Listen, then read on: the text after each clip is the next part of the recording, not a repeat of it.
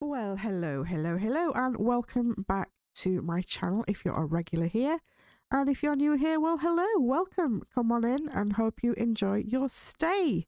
This is a brand new series and it is The Sims 4. And as you can see here, we are using a complete clean save file.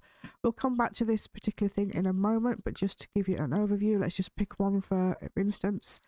Every single map, if you like, or area is completely clean, and we only have the bare minimum of townies that I've made myself.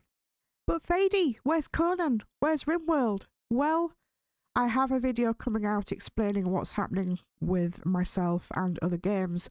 Don't worry, Conan Exiles will still be played on my channel at least twice a week, and RimWorld I will going to try and get back into as soon as I am physically and mentally able to. Again, there is another video coming out this week explaining what's going on. But don't worry, Conan and RimWorld are still going to be there. But I need to play The Sims because of my my hands, basically. They're very swollen at the moment and very sore with the arthritis. And I can play The Sims with one hand. So that's what I'm going to do. Now, I saw that 𝐥𝐢𝐤𝐞 and James Turner were playing something called Tiny Town, and it was invented, if you like, by 𝐥𝐤𝐞, and then James Turner went on and played it too. Now, 𝐥𝐤𝐞 has just started a second season, or series, if you like, of Tiny Town. So if you're unsure what Tiny Town is all about, please go and check out 𝐥𝐤𝐞 and James Turner, and you'll find out lots more, because my version is quite a bit different from theirs. Again, I'll link those in the first comment and the description of the video. So my tiny town, and here it is what I've built. It's on von Winterberg Estate, 64 by 64, but we will be changing the name of it.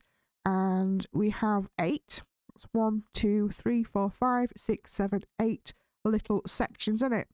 So let's go into the build and have a quick look. Okay, let me turn off that and turn off the grid. So I didn't want to have 10 as in like a normal legacy would be like 10 generations, because I wanted slightly larger plots for the ranch. So packs, yes, this is plot here is going to be for a ranch. It's going to be a small ranch with horses, and they will probably do the winery. And next to that, of course, is cottage living, where we'll be having a small farm, some vegetables, but we'll be using the little sheep and the little goats from that pack into here. So we'll have some animals in there. Over here we have eco lifestyle. Is it lifestyle or living? I can't quite remember. And it's one of my favourite packs ever because I love all stuff like that. So we'll be doing that on there. Next door we have, of course, a little snippet of Solani where we have a mermaid living. That is so cute. She's got a little pool. Little pool, not poo.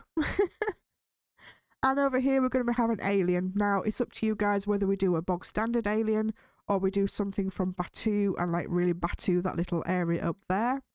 Then of course we have the werewolves pack and the spellcasters pack and the vampires, and this is where we will be starting. Okay, so the idea behind my tiny town pack legacy challenge is quite simple. This guy is our founder, as you would have in a legacy, and he's a vampire. His offspring are going to then move into one of the other plots, and that will be voted on by you guys, who's going to be next, and so forth and so on. And each pack or each sim that is the lead of that pack will have different aspirations and different challenges to complete before we will be moving on to the next sim. I hope that makes sense. Oh, I forgot I had myself and Benton Barkley in this world, but there you go, there's me and Benton Barkley. Let's have a look at Raven. I do use a lot of custom content, CC, for the male sims from Dart77, who I am a member of his Patreon. So I do like his stuff and I think it's lovely. So I've tried to keep his palette, you know, the typical vampire colours, blacks, reds, muted colours. We've got different shirts, but he keeps the same trousers and boots on all the time because I just love those jeans and boots. His formal Again, it's very casual. A jacket, loose tie, but with the jeans, just in different colours. His athletics, just a little bit of change there. Again, red and black. His nighttime, he's only got a couple. And his party wear, I found him some lovely leather trousers. And he just changes the top out to different like jumpers and jackets. Ooh. His swimwear is just bog standard. And his summer wear, got to have the glasses on because that sun is very bright. And again, it's just muted colours, blacks, reds, and a mixture of. And my favourite, this cold weather. It looks awesome. It's got some lovely bright red socks on under those jeans. And this jacket from 𝐷𝐼𝐷77 is absolutely fabulous with all the different colours. Look at this. Beautiful. Absolutely beautiful. I've changed that one out. That's another jacket from 𝐷𝐼𝐷77. Absolutely beautiful. Right, okay. So, he wants to be a master vampire. He's a bookworm, a music lover, and he's proper. And his activities, he likes to do a bit of handiness. I don't know why, but he does. He likes to play the piano, and he likes writing. So this guy, if you can't tell already, is going to be an author and a songwriter. He's going to be self-sufficient, and he's got the money he's going to earn will be from writing books and writing songs and licensing them out. He likes black and grey and red, of course. He doesn't like bright colours like orange, purple, pink and yellow.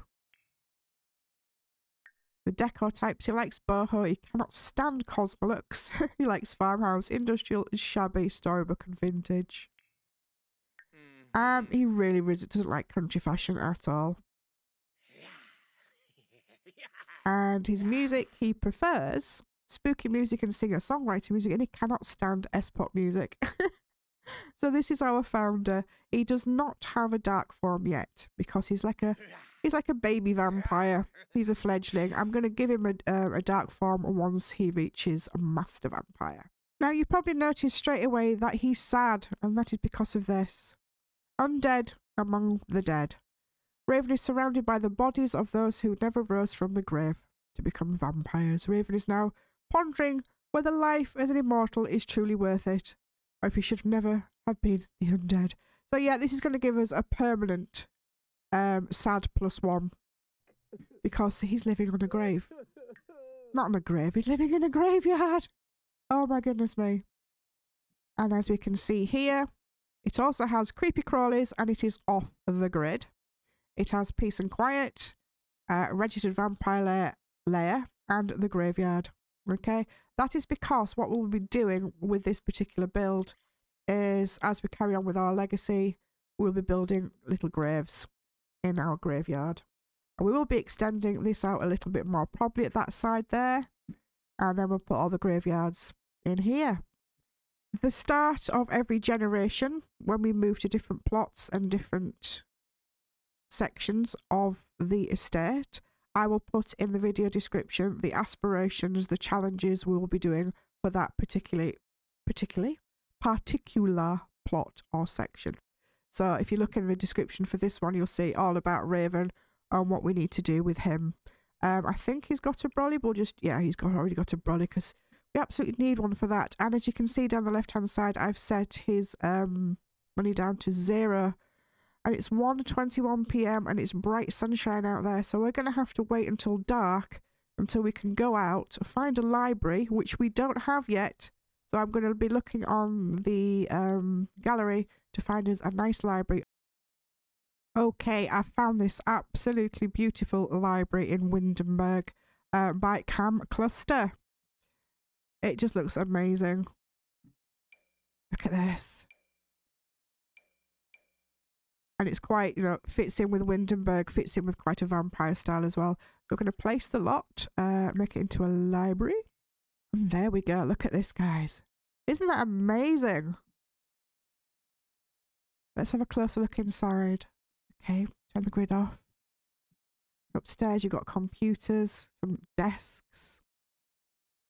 I love the way they've decorated it, like with books hanging around, like an old desk there. Some sofas, proper table. We've even got a little bathroom there looking outside where you can play some chess. Over here is an actual bedroom. That's interesting. And down here, this is, look at this. The corner here with a big writing desk on. That is lovely. I love that.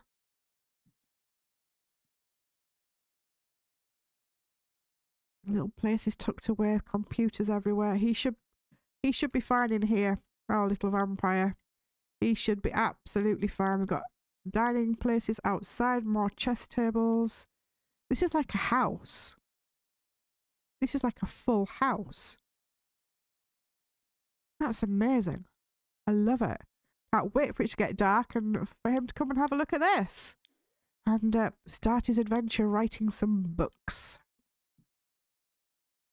During the playthrough, you're going to see quite a bit of CC, so I just thought I'd show you where I get most of it from. I actually use CurseForge, and the majority of the floors, wallpapers, tiles, carpets I use are by Trash Panda.